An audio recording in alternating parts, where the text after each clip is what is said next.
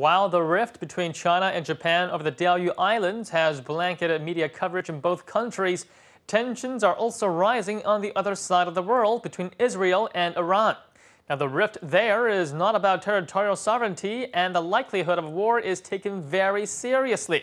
Israel has accused Iran of developing nuclear weapons under the guise of a civilian nuclear energy project for years.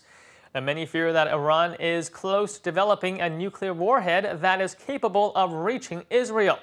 On the other hand, many in Israel have said that it may attack Iran's nuclear sites with or without help from its ally, the United States.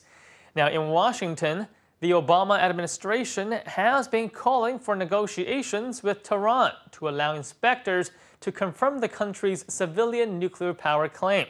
The U.S. has also stated that it will protect Israel in a possible confrontation between Jerusalem and Tehran.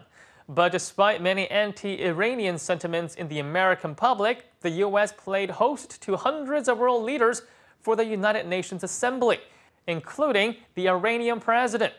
Now, the Iranian president is no stranger to New York City. He has spoken at the UN Assembly on numerous times. In his latest trip to the Big Apple, the Iranian leader was once again met with dozens of protesters.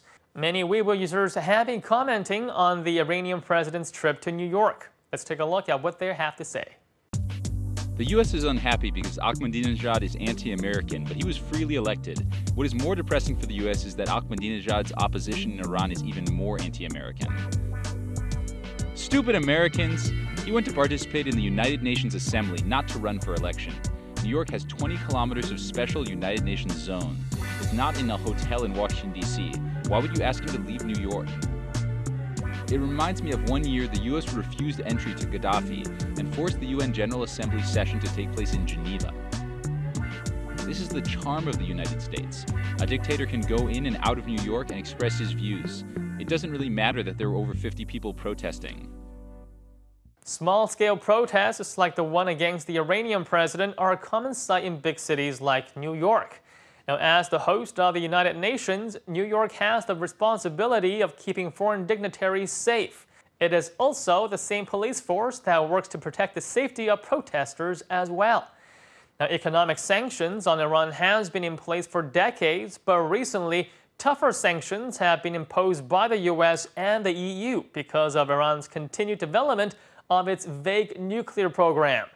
Oil exports have been cut, inflation is high, and the average citizens in Iran are feeling the heat of the new sanctions.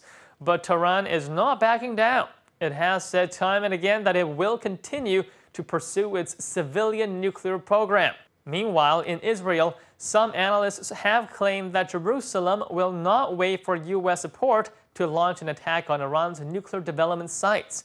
Will further sanctions against Iran force them back to the negotiating table? Or will Iran continue its course and forbid nuclear watchdogs to investigate its nuclear program?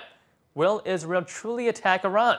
What role will the United States play on this delicate diplomatic situation?